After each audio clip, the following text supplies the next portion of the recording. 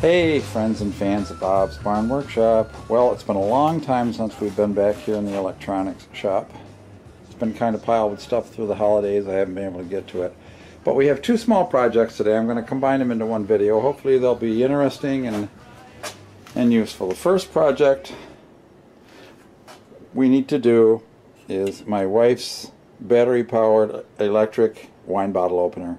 Has a corkscrew in the end here, electric motor, rechargeable battery. The battery just doesn't have any power left.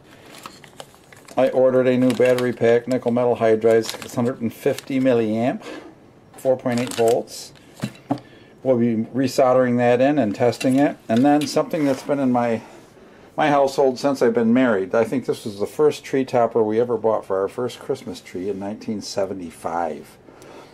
And the bulb's been dying in it. Well, you can't put regular Christmas tree string bulbs in there because there's so few in here that you need special higher voltage bulbs because the bulbs are in series. Okay, if you understand a little bit of electronics, whenever you put like light bulbs or resistors of the same values in series, the voltage is dropped equally across each one. So most of the little incandescent lights that you used to buy and still can are in a string of 50, and those are 2.5 volt bulbs. Well, multiply that by times 50, you end up with like 150 volts, and therefore each bulb has the right voltage across it.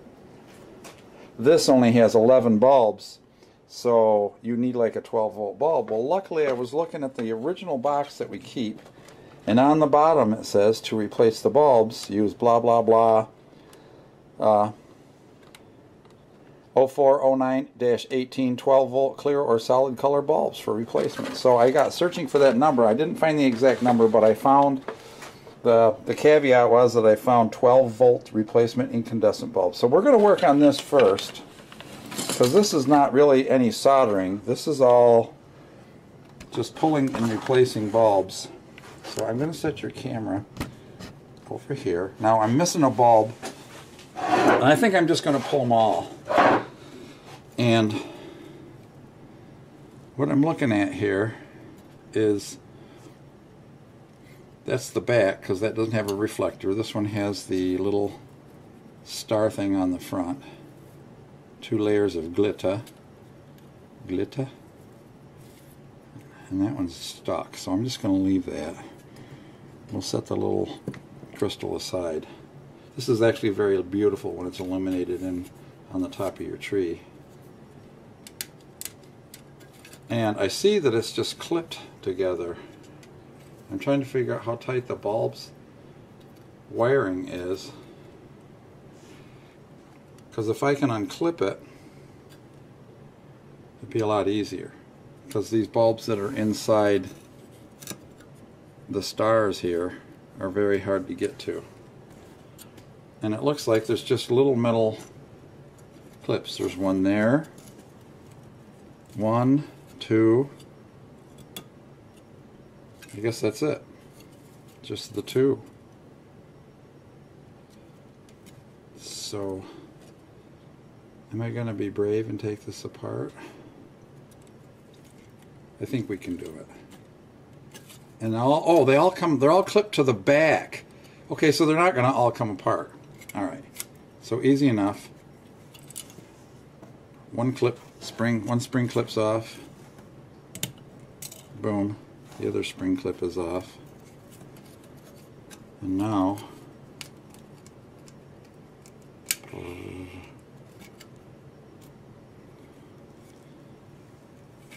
to see if I can see anything else holding it together.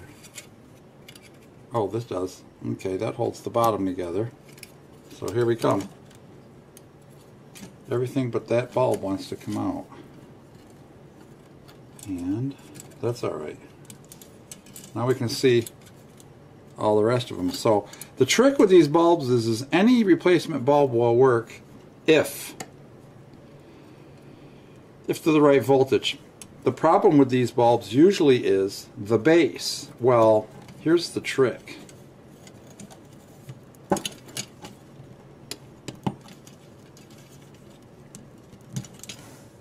You get your bulb out of the base, the bulbs that I bought don't have bases.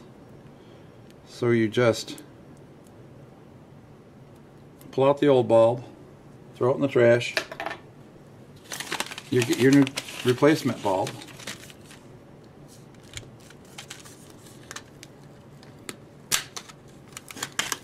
They were a whole $1.22 for 10. I don't know if I can. Shall we test this? Or just go for broke? I do have a power supply here. Let's hook it up to a power supply and see if and we can get her to shine for us. Alright, so right now I got the voltage on the... What I'm going to do is I'm going to short these together. And I'm going to back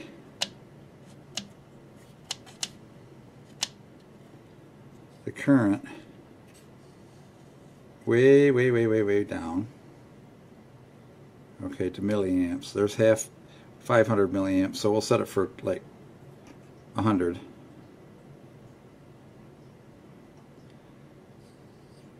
Okay, when that shorts, okay, when I open this up,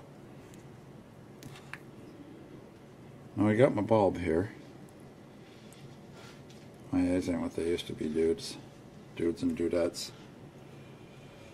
And it doesn't matter, there's no polarity to these incandescent bulbs.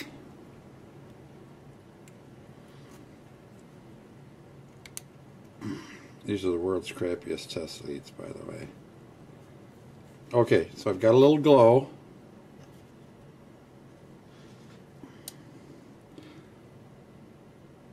Current is limiting. I got to go up just a little bit. Okay, there's 12 volts.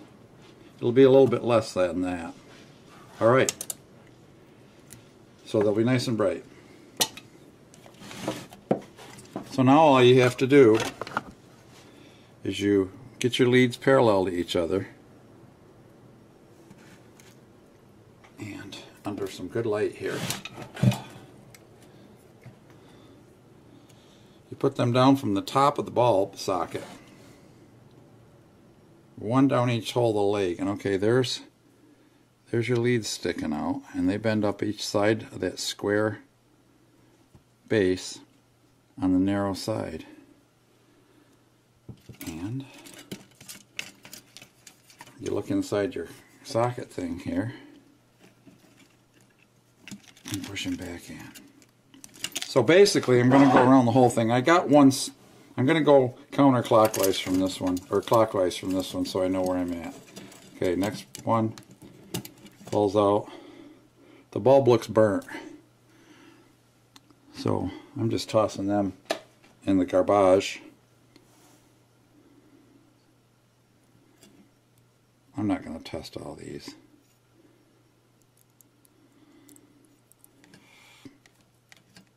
Push it in deep into the socket. Bend the leads up each side.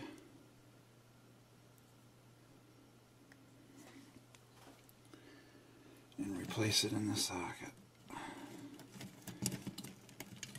Now, I need to keep going. I need to mark. I'm going to mark the bad ones somehow. I need to get a marker. Hold on. Alright, I got my OptiVisor on now. And I'm going to go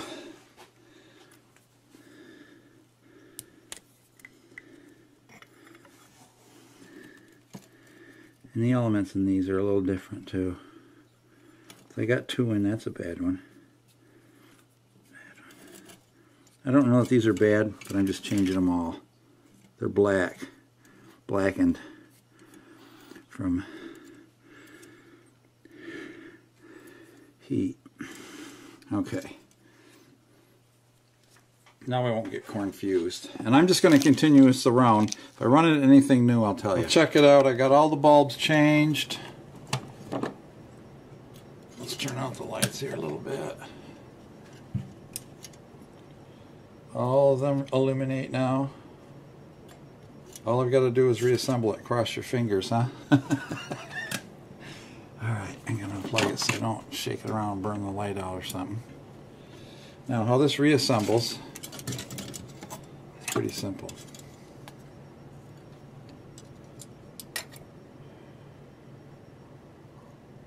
got to go that way. Where's the slot for the wire? Oh, right there. Okay. There's already a notch. This was a well-designed ornament. Okay, so now this guy has to press up firmly in the bottom of there. I'm going to keep it apart while I put my glitter on, because when I press this together I don't want it to come apart. There's one. There's the other.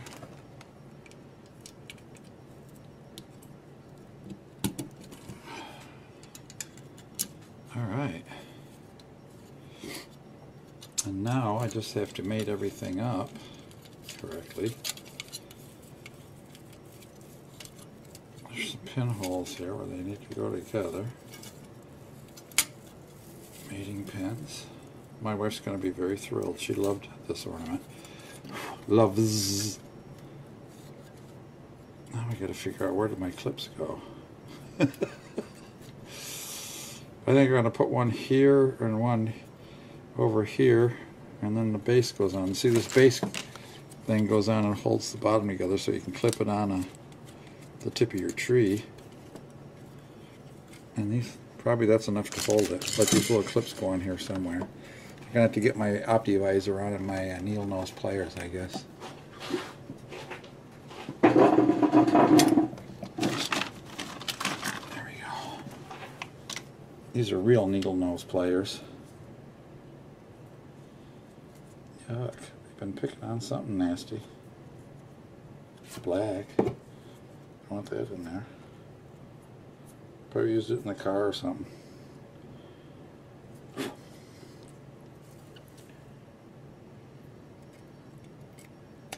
Oh, that was easy. That was nothing. I put the other one over here. Near the top.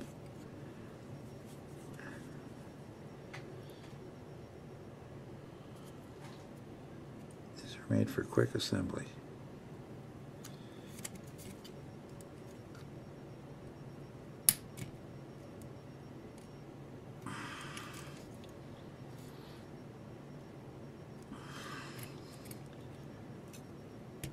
There he goes. We're all done. Well, shall we have a reveal here? Turn out the lights. Take off my Optivisor. Rest of the basement is a mess, don't look.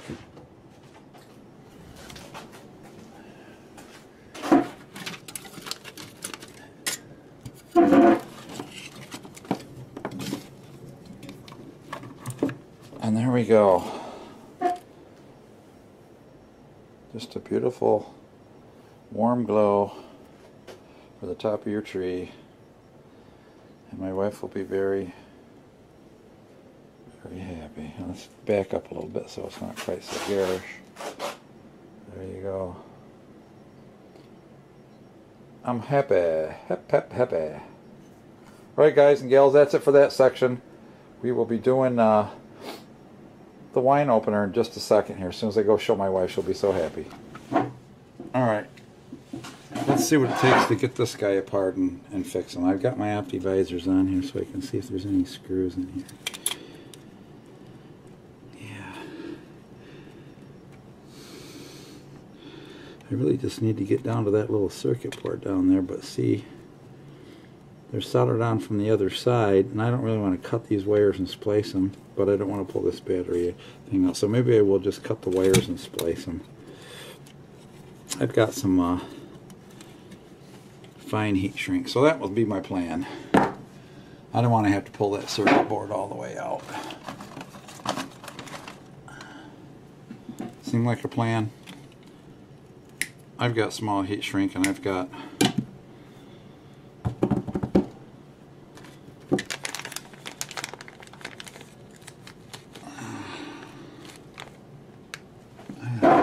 here's the heat shrink right here.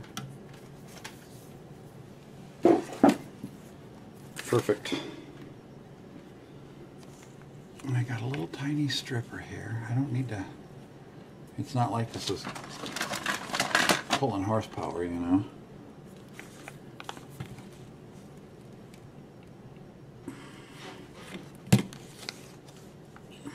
Special little notch strippers here for a specific gauge of wire, but if you're just careful with them, you can get away with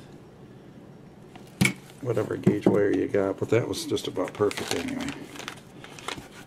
Open up my brand new battery. I got it from Max Packs online, 10 bucks. I had to pay like $1.50 to get leads on it. Otherwise, you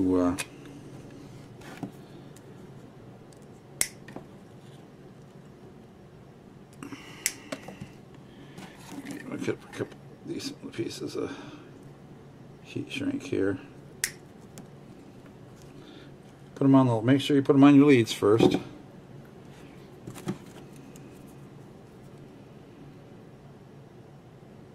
My really good soldering iron died on me on my Weller station, which ticks me off. But I got this older one here, and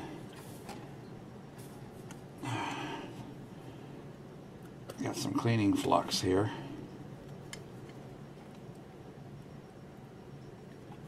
And I got real tin solder, real lead solder, I mean. I'm so evil. Okay. I'm going to tin the ends of each of these wires. Now I don't know if you can zoom in for a close-up on that or not.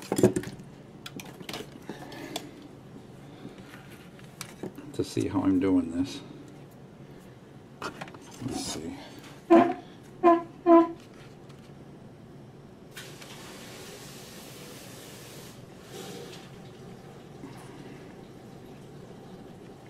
Okay, I'm just laying my soldering iron under the wire and putting the solder on top of the wire. That way the wire is what heats the solder. Now I didn't twist them up or nothing because in this instance I don't think we have to. There's not going to be any stress on it. Of course, where's the dang? Why does it always happen? The dang piece of shrinky is caught. Decides it's going to disappear on you. I guess I'll just cut another piece. Jeepers, creepers. Always my luck. And where did it go? I laid it right here.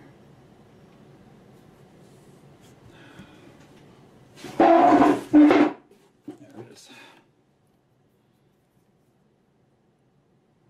Now, I've told you this about heat shrink before. Heat shrink doesn't really shrink. Heat shrink returns to its original size. It was heated and stretched.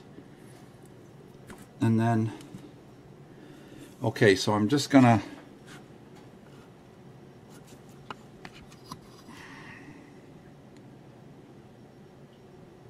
lay this wire right side to the other. Now the thing about solder is you really need to keep it steady so you don't crystallize it.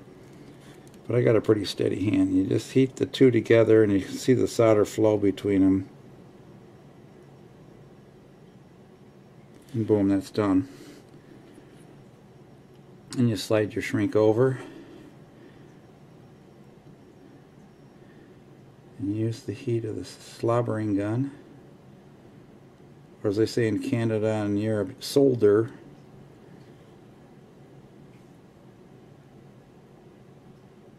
Denominational differences, right? You want to see that shrink down good though, so she don't expose anything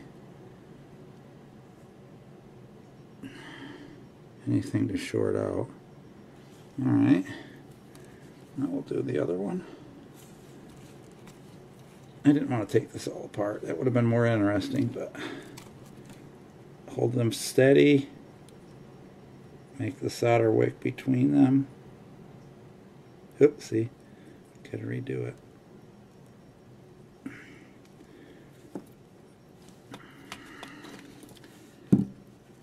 I know you probably can't see what I'm doing in this position.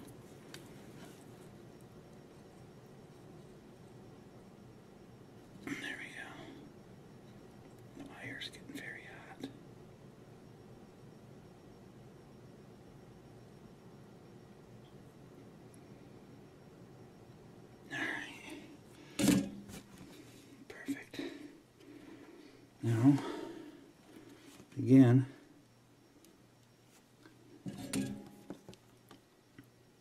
Use the barrel of the soldering iron to heat the heat shrink. Now, actually a hot air gun is better for this in any circumstance.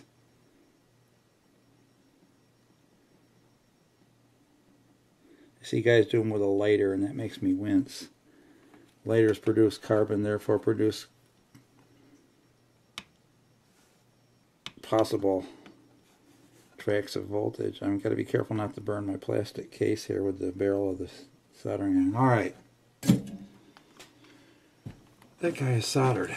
I'm going to unplug the iron because it's been burning away here a long time. Sorry for my armpit. I hope you got to see that. Dang it. Alright, now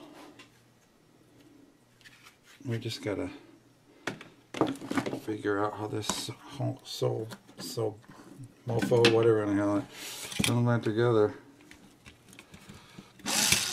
Ooh, she's got some zap already. I like it. I guess I'll just lay it right there, just like that. And there's like very few screws that hold this. There's 4 in the back. Like that. And then the shield. Ooh. This hasn't even been charged yet. Usually they ship them charged, pre-charged. So there should be 4 screws and 4 rubber plugs and this little 6 screws actually, because the nose piece needs to go on here. And I need a little fine Phillips screwdriver. And I'll have to go get one. Okay, we're back.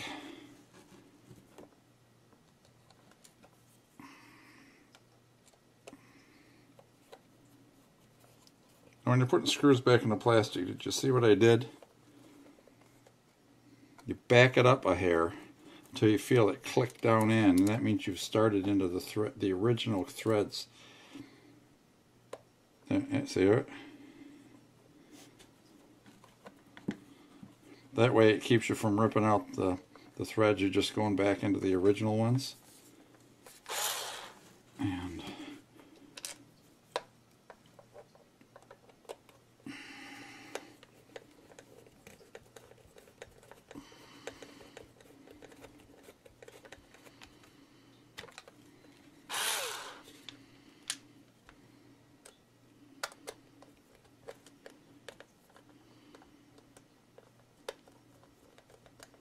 And this should go right in easy. If you feel like you're cutting threads, you know you haven't got it in the original threads. And it's plastic, you don't have to reef it like 100 foot-pounds or nothing. That one fell right in.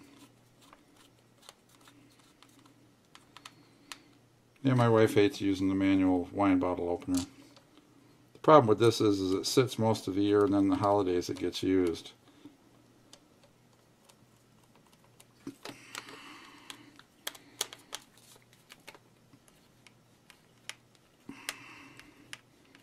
No, should I go open a bottle of wine? No, I don't think so. Alright guys, now there were some nice little rubber plugs to cover the screw holes.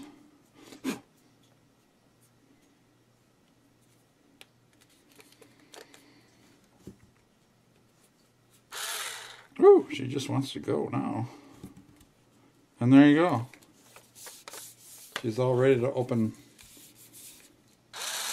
We like a local wine company called Bellabrook, which is up on Black Lake in northern New York.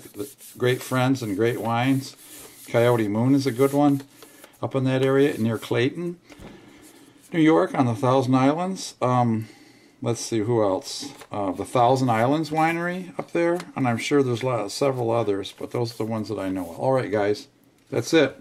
She's going around and around.